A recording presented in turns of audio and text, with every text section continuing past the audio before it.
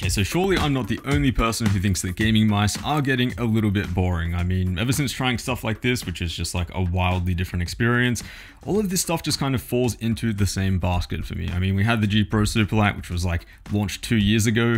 The stuff that's come out since then is kind of just this, but in a slightly different shell from a different brand. There is one exception though, and that's this right here. I mean, Razer are doing things that are very different from everyone else, and especially when we take a closer look at the wireless tech side of things, they are actually ahead of the competition. The first thing that I want to show you here is something called motion sync, and I didn't realize how impressive this was until I actually tested it out for myself. So motion sync is a function that syncs the updates between your PC and your mouse. You can think of it as like G-Sync, but for your mouse instead of your monitor. So for example, if you're moving your mouse at a consistent speed, the updates as well will also be consistent. Here, for example, each update that the mouse is sending to the PC is 3 horizontal counts.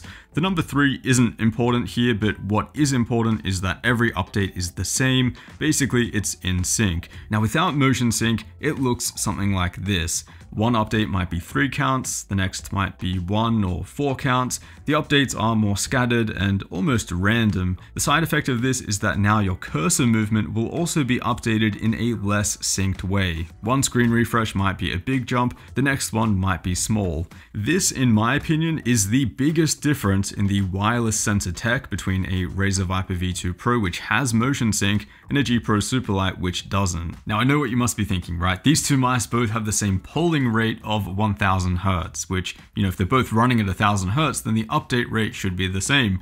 Except it's not. So to test this, I reached for my mouse testing tool that I built a while ago and used for testing mouse sensor latency. Basically, this can move any mouse across a repeatable programmed path, which is exactly what we're after. So here's what that simulated path looks like. It's a very, very simple start and stop motion, accelerating and then decelerating over about a second. So now we just log the mouse data over that motion period and we can begin to see a difference. This graph shows the amount of horizontal movement data that the mouse is sending to the PC per update. So as the motion starts, we can only see 1 count per update, which is as expected. It's not moving that fast to begin with, but as it speeds up, each update contains more horizontal movement, which is again as we expect. But then we begin to see the problem that motion sync solves. What we're looking at here is the G Pro Superlight, and at the peak speed of the mouse testing tool, the mouse could be sending a packet with as much as 13 counts or as little as 2 counts of horizontal mouse data in the space of a millisecond. That's a pretty big difference. The Viper V2 Pro, on the other hand, looks dramatically better. Each update that the mouse is sending to the PC shows clearly what the mouse is doing, whether it's speeding up or slowing down. So pretty cool. These are real-world results of sensor motion sync in action, but we can actually show more of a difference if we use faster movement speeds. Unfortunately, my current testing machine doesn't go that fast, but doing this movement manually, a big fast swipe over the mouse pad while logging the sensor data, we surprisingly get some pretty usable results. Here are 2 separate swipes of the G Pro Superlight, and I mean, they look pretty much the same. I'll be the first to say that this is not a perfect test, and I didn't even expect it to work. I just kind of tried it out of curiosity, but it is surprisingly very repeatable. So again, all of the tiny little dots here, that's the raw data being sent to the PC, and the blue line between them is simply a trend line.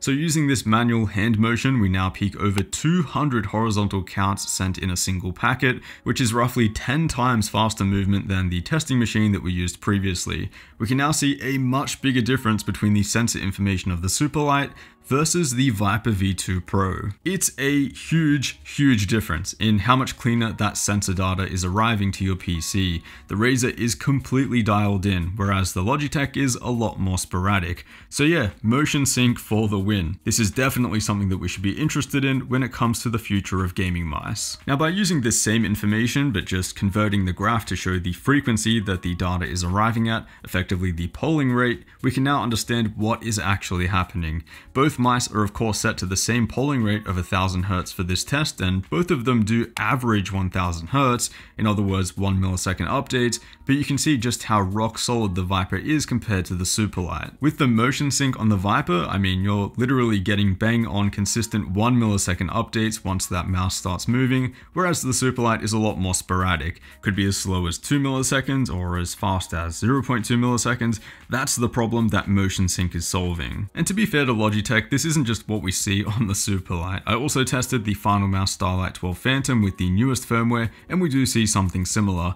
Maybe a little bit better at lower mouse velocities and slightly worse at faster speeds, but still more sporadic polling compared to motion sync. And then here's what the Xtrfy MZ1 wireless looks like. Not so much sporadic this time, but almost like the polling rate is in some sort of pattern, which is similar actually to the Zorn Koenig M2K. Maybe less exaggerated here, but almost the same thing. So clearly, motion sync is a feature that we should be looking forward to. It's pretty cool, right? Objectively, it is better than without it. The consistent updates are just so much cleaner in terms of input, but it's not necessarily a feature that you're going to notice when you're actually playing.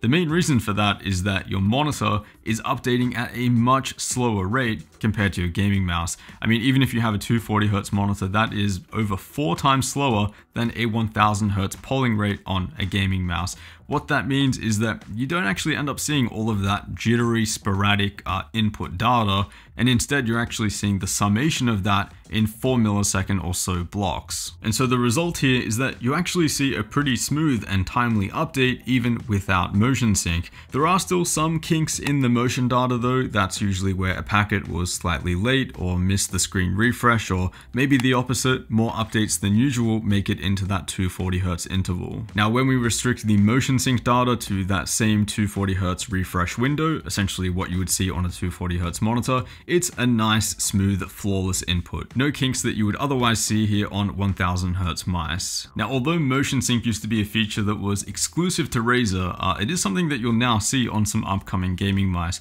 Basically, any mouse with a PMW 3395 sensor or above, say 3399 for example, will have the option to have motion sync enabled, and most of them will have it enabled by default. Some examples include the Fantech Aria, the Pulsar X2 and X2 Mini, and the upcoming, hopefully upcoming, and Game Gear X M2W. Now my understanding is that it's mostly a hardware related feature from PixArt, so hopefully there's not much actual software implementation by the manufacturer that needs to be done to get it right. Hopefully it's exactly as what we just saw. Still though, Razer have something else that no other mouse company has, at least for now, and that's a wireless 4000Hz polling rate. Using their new hyper polling receiver, the Viper V2 Pro and a few of their other wireless mice can be run at up to 4000Hz. Because no matter how well you can sync a 1000Hz polling rate with your PC, you're still going to be out of sync with your monitor, and that still leaves a little bit of room for potential delay. Essentially, you're still seeing some slightly old mouse input data on your screen. And that's the primary benefit of 4000Hz and just higher polling rates in general. You're getting an input which is most of the time more recent compared to 1000Hz, which on 240Hz monitors and above should feel slightly more responsive. I'm not sure if motion sync is still enabled on 4000Hz here. Using the same swipe test as before, you can see the input looks nice and clean, and we have a lot more data to work with, but converting it to a polling rate chart, it does look a little bit more scattered. If I had to guess, motion sync probably isn't enabled at this higher polling rate, but to be honest, it doesn't really matter because the input is still extremely clean. Now the hyper polling receiver is pretty cool, but it is something that will be sold separately, and it's not exactly cheap or very available for a USB receiver. It's kind of sold out at the moment, and the pricing seems to be going up from their initial announcement. But I have to say, no other mouse company is doing this, and I think that should be applauded and at least encouraged, especially when a lot of people are getting their hands on 240Hz monitors, and more monitors are actually exceeding that 240Hz refresh rate. And we actually have a lot more enthusiast models around 360Hz. Now, motion sync and higher polling rates are really fun to talk about, really fun to dive into and, almost pretend they're really important, but I think you should still primarily buy your gaming mice based off of the shape, the weight, and how it actually feels to you in game, and the price, of course. That stuff is way, way more important. But I do think, honestly, that we are at the point where we need to talk about this stuff, the differences in the sensors and the differences in the polling rate and stuff like that. That stuff is becoming a lot more important since a lot of these gaming mice just have the basics nailed really well. A lot of these mouse companies are copying each other's homework and, you know, delivering a mouse shell, 60 grams, wireless, medium shell that's pretty comfy. So at that point, we should be looking at the other stuff like the wireless implementation. So hopefully you found this one interesting. As always, a huge thanks for watching, and I'll see you all in the next one.